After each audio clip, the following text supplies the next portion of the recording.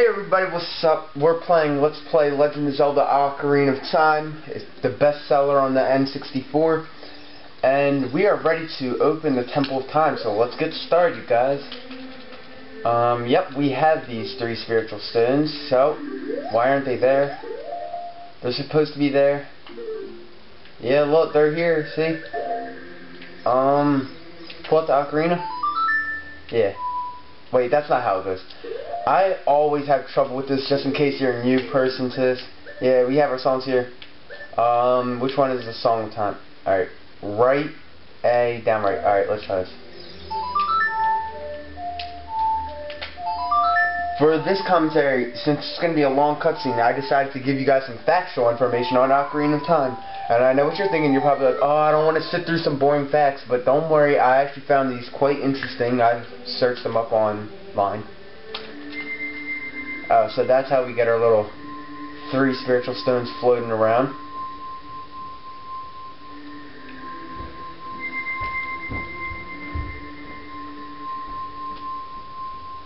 So beautiful. Well, I guess I should start off with one of my most interesting facts. Well, at least that I found.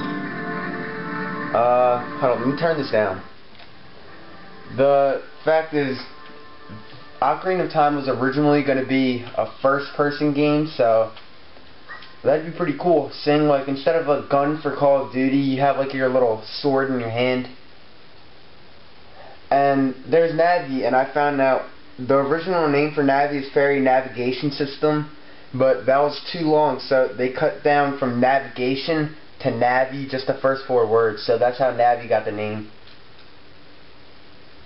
And that's the Master Sword.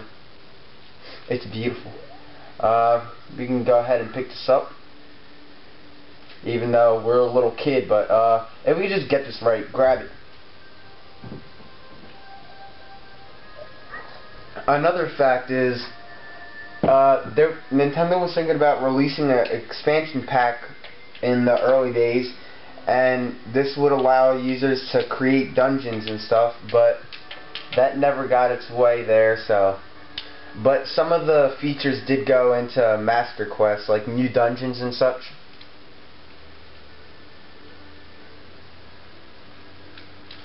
Ocarina of Time was also the first game to have Gorons. We saw those earlier.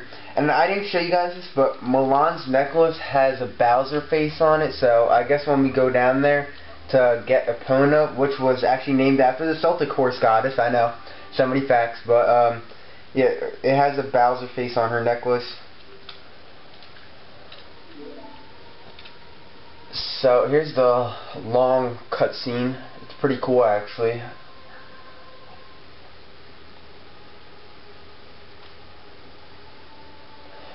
This is the Sacred Realm. I think this is where all the sages are, and most of our friends that you meet, like before a dungeon or something, ends up being one of the sages, so.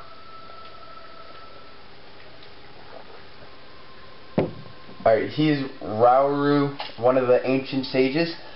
Ages ago, we ancient sages built the Temple of Time to protect the entrance to the Sacred Realm. This is the Chamber of Sages, inside the Temple of Light. The Temple of Light, situated in the very center of the Sacred Realm, is the last stronghold against Ganondorf's evil forces. The Master Sword, the evil destroying sword that you pulled out of the pedestal of time, was the final key to the Sacred Realm. Try on. Don't be alarmed. Look at yourself.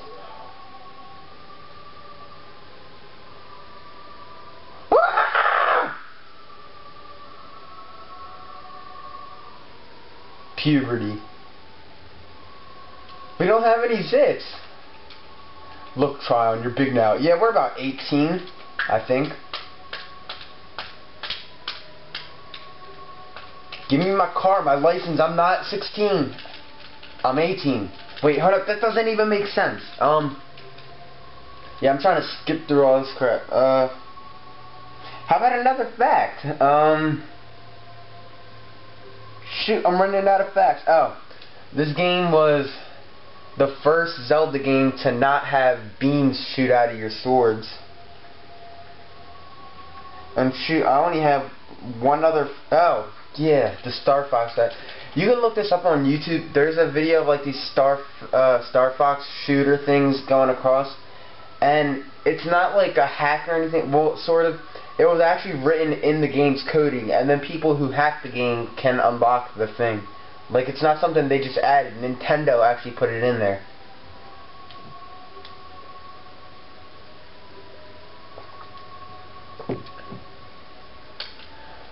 I hate how long this thing is. Just, I grew up, alright? You don't have to explain what I missed in the 7 years.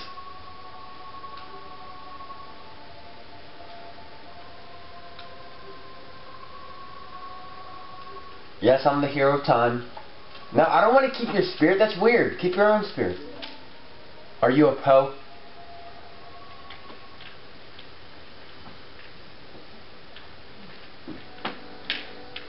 There's a spirit medallion. No, that's not the spirit medallion. That's the light medallion. What? I'm such a retard. But the stupid thing about these is it doesn't give you any sort of powers or anything. Like, I wish Dad threw that in there. Like, maybe if you got the water medallion, then you could shoot water out of your hands. I don't know. Something. Some sort of power-ups. Alright, so now that cutscene's over, I think. I mean, it looks like it's over. We can continue on progressing in the game. Oh wait, no, the cutscene's not over. We still gotta meet the one chick. Oh god.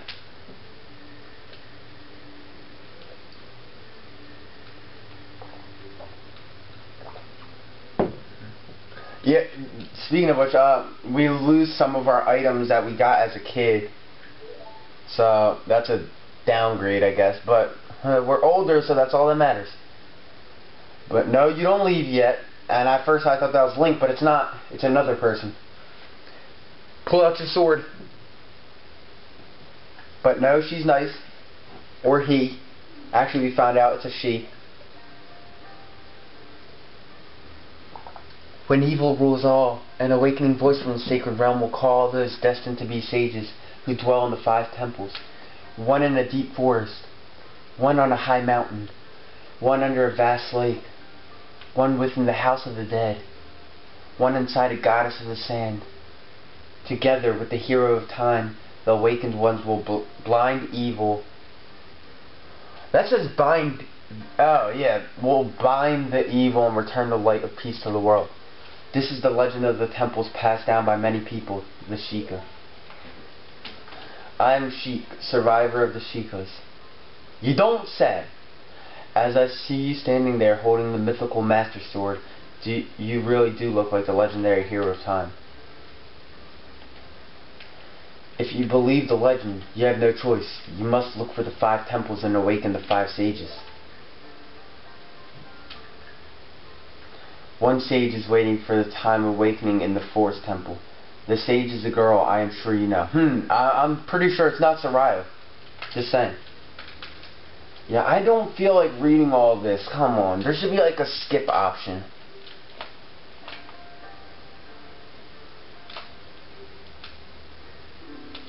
Yes, I understand. Stop being my little babysitter.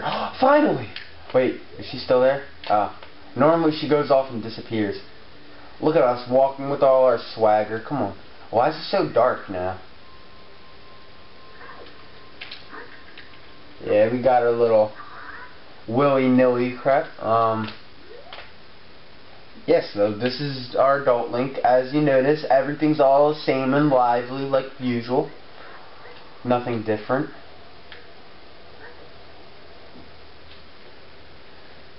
Oh, look at these happy villagers. Yep. Looks good as new. Or am I wrong? The first thing I'm thinking of doing is to get Epona, because that way we don't have to walk to places. We can be much faster, because I don't know how to perform the glitches to go fast in this game. I do on the 3DS version though. So just look, it's all dark over there, but it's all bright over here. It's so beautiful. I don't know if we got the golden skull on the tree. There are 7 sculptures in the trees in the game, so just hit every tree you see. That way you'll be sure to not miss one. I mean, if you don't want to get Epona, by the way, there's just a Poe. If you don't want to get Epona, you can just go ahead to Kakariko Village, go to the graveyard, and then there you'll get the hook shot. And then that hook shot will allow you to get to the Forest Temple. But we're not doing that just yet. We're going to go get Epona first. And since 7 years have passed, before we talk to that guy, I should show you something. Yep, we have Lon Lon milk, 7 years old, and it's still healthy to drink. Anyways, talk to this guy, and you'll find out he, the great complainer back then, is in charge now of this place, yeah. You could read his little text if you want. He tells you what he thinks and blah blah blah. And he's gonna let us ride a horse, we're gonna do some crap, and then he's gonna challenge us to a race, 2 races actually. And then we have to win those races. Of course I wanna ride. Listen, approach the horse quietly and stand by its side. Press A to mount up. Don't listen to this. What you want to do is play Epona's song first, and then Epona will ride you. If you race him with any other horse, you will get beat badly. Like, those other horses are slow. Just let me ride the horse. You're wasting my time. Alright, pull out your Ocarina. Oh, wait. Yep. So just play Epona's song, and Epona will come riding to you, and you get to ride Epona. And look, she's grown so much since the last time we've seen her. Hop on her back, perform a few tricks, you know. Ride her. No, don't get off. Silly. Move forward.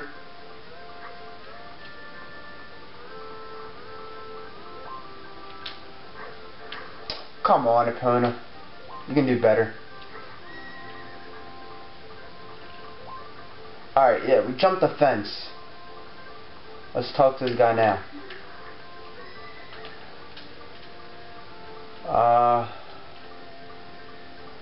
Yes, you do know me. How could you not know me?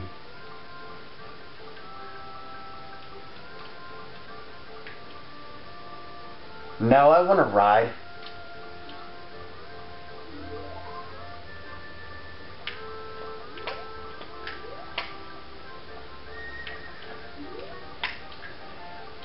I don't want to dismount. I'm trying to get you to let me do the race. Oh my gosh.